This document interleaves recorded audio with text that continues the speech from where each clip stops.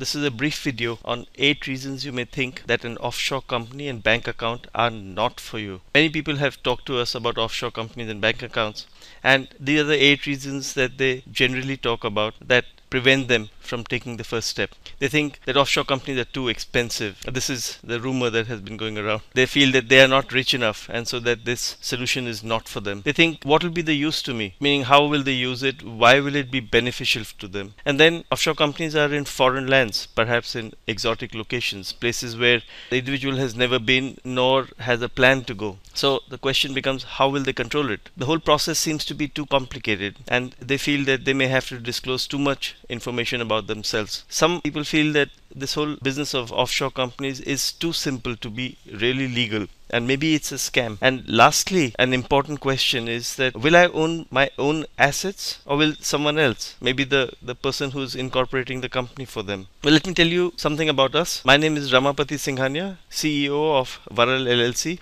We are based out of Dubai.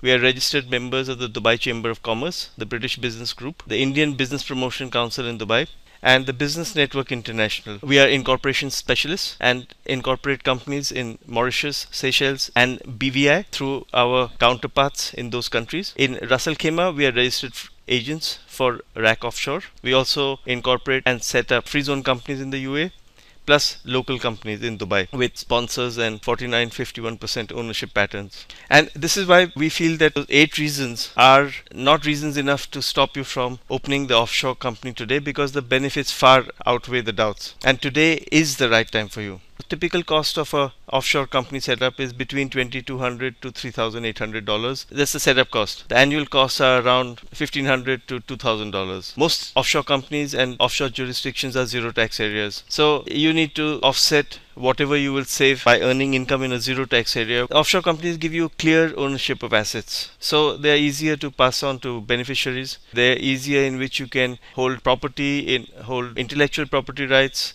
in order to have a holding company. I mean, there are endless uses. You can operate in the offshore company by email or by internet. You can operate your bank account by the internet. So you don't really need to go to that offshore jurisdiction. Documentation is there, and that's why we offer our services, because we are there to hold your hand throughout the process and to complete all documentation. Now, about the know your client information. After 9/11, this has gone up. However, we sign a confidentiality clause with you not to disclose any information. Most of the jurisdictions require things like passport copies, proof of address, maybe a bank reference letter, and depending on the jurisdiction, this may become more complicated. This process of offshore companies is completely legal. You can check with your local tax consultant. The amount of disclosure that you need to do to your own tax authorities depends on your own tax laws, the tax laws prevalent in your country. There are offshore jurisdictions around the world. And finally, most importantly, you own the assets. The company is in your name or in the name of